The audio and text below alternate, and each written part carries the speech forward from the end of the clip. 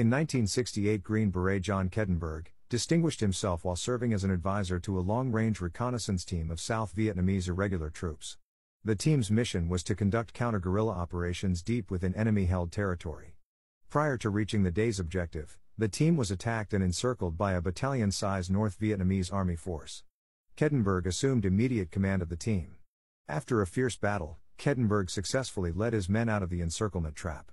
As the team moved through thick jungle to a position from which it could be extracted by helicopter, Kedenburg conducted a gallant rear-guard fight against the pursuing enemy and called for tactical air support and rescue helicopters.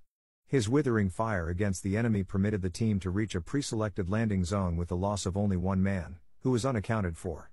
Once in the landing zone, Kedenburg deployed the team into a perimeter defense against the numerically superior enemy force.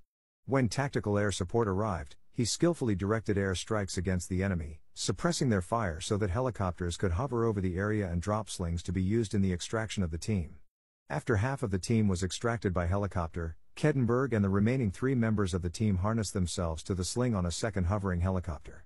Just as the helicopter was to lift them out of the area, the South Vietnamese team member who had been unaccounted for appeared and ran into the landing zone.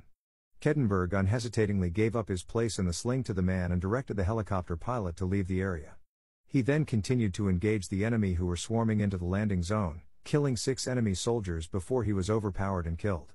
God bless Green Beret John Kedenburg. And God bless our vets.